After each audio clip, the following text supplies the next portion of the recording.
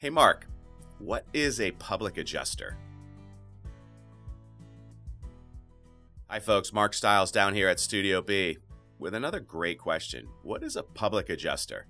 They're also referred to as public insurance adjusters. But what's their role? What do they do? Well, let me ask you this question. When's the last time you looked at your homeowner's insurance policy?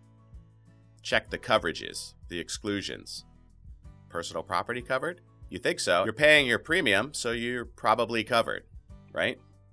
Hopefully. As our thoughts and prayers go out to all the folks in Southwest Florida, we read in the news that they're predicting a landslide of lawsuits. Is it the flood insurance carrier's responsibility? Is it the homeowner's insurance carrier's responsibility? What coverages did I have? Is my personal property covered? What's my personal property?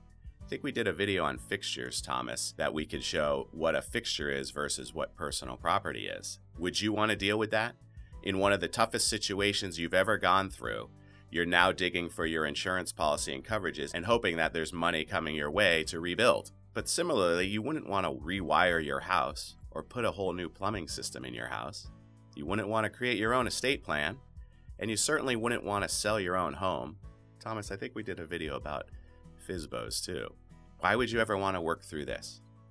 Well, you have an insurance agent, of course, and they're willing to help. But remember one thing. Remember, your insurance company is in business, and they're in business to make a profit. In doing so, they're incentivized to give out as little money on claims as possible. So they're going to challenge you on valuations and coverages. Do you want to go at it alone? Do you want to play defense, or do you want to play offense? With a public adjuster who's there for you, and their business model is to get you as much money as possible, you're playing offense.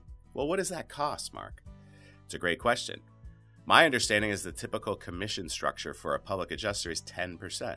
And that may seem like a lot at first until you actually look at the difference between what your insurance company was willing to give you versus what the public adjuster was able to get you. Again, for sale by owner, same theory.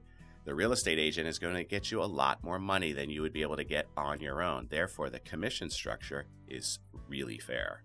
These losses happen, and here in New England, they happen in the winter as well. And it seems to me that not many people understand what a public adjuster is and what a valuable professional they are. Hopefully we could get the word out so that if you have a friend or family member or you have a loss, you know where to go. We have a podcast called Elements of Styles. I've interviewed two separate public adjusters, Jeff Sable and Kevin Jordan, and they both talk about their profession. Again, it's one of those professions that not a lot of people know about, but it's super valuable. So folks, if you know somebody who needs a public adjuster in those times of need, and you're pretty sure they don't know what one is, please share this video with them. It may just change their world. Folks, please remember to subscribe to this channel and ring the bell so you know when a new video is coming. Thank you, and be well.